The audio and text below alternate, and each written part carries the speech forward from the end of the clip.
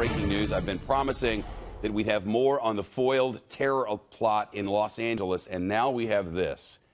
Dateline Los Angeles from Associated Press, and I'll read you what I've just gotten. U.S. authorities, so quoting authorities here, Army veteran who converted to Islam plotted bombings in California as revenge for the New Zealand mosque attacks. Trace Gallagher with the details on this. This is quite a turn, Trace.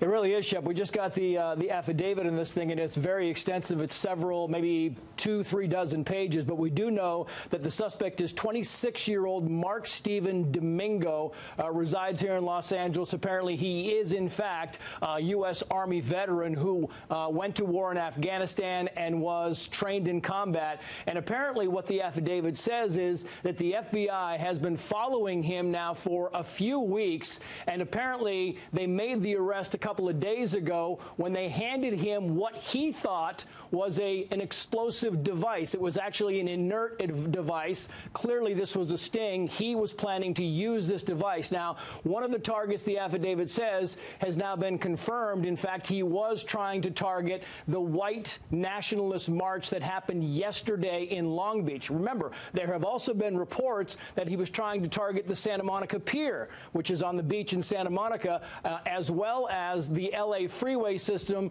and we're talking about some Los Angeles police officers. The news conference on this will be involving the L.A. County Sheriff's Department, L.A. Police, as well as the FBI. It should take place sometime in the next 10 or 12 minutes, Shep, and we're being told that this suspect was actually going online, and he is a recent convert to Islam. He was actually going online trying to convert other like-minded members to Islam, and that this attacks, or these planned attacks, were in response to the mosque shooting in New Zealand, actually 2 mosque shootings in New Zealand a couple of weeks ago. We should also point out that in Poway, California, which is just north of San Diego, about 95 miles from here, there was on Saturday an attack on a synagogue there.